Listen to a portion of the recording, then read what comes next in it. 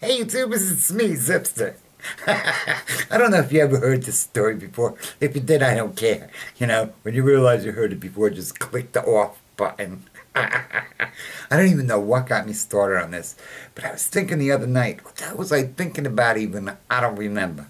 But okay, so I had this friend in high school. I cannot mention her name because we are now friends on Facebook, and I do not want to embarrass her publicly.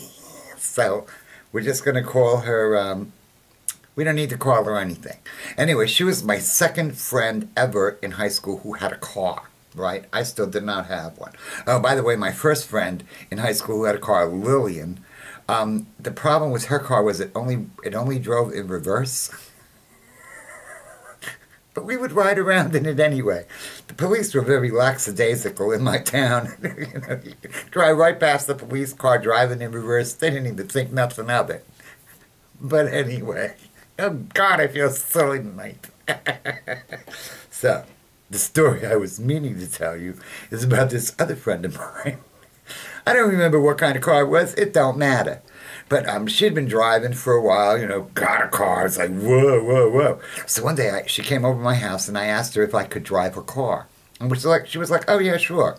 And so I'm all excited because I had my license and everything. I just couldn't afford a car yet. And well, my parents weren't about to buy me nothing because they wanted me to learn the value of dollar.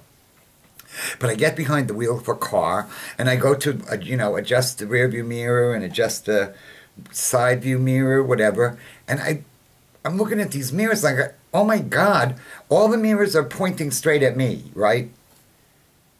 I'm like, how can you see anything? Oh my God, I just said her name. Okay, forget I said that. I'm like, honey, how can you see what you're doing in here? She's like, what are you talking about? I said, well, your rear view mirror and your side view mirror, they're all pointed right at you. And she's like, well, where are they supposed to be pointed? I said, well, the rear view mirror is supposed to be pointed out the back. The side view mirror is supposed to be pointed on the side. So if anybody's coming around you and stuff, you know what's going on.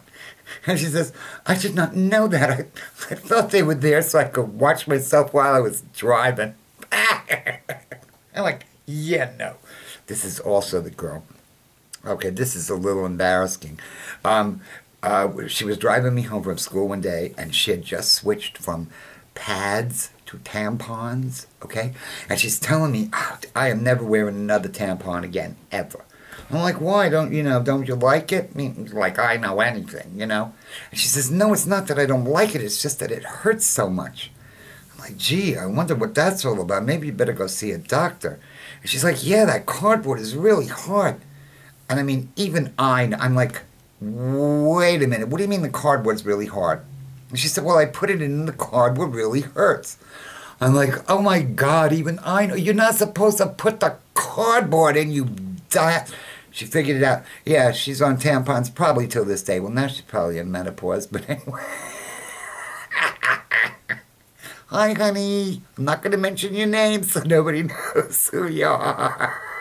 I had best friends in high school. Okay, kids, it's really nice to see you again. And I'll talk to you again real soon, okay? Thank you. Cardboard.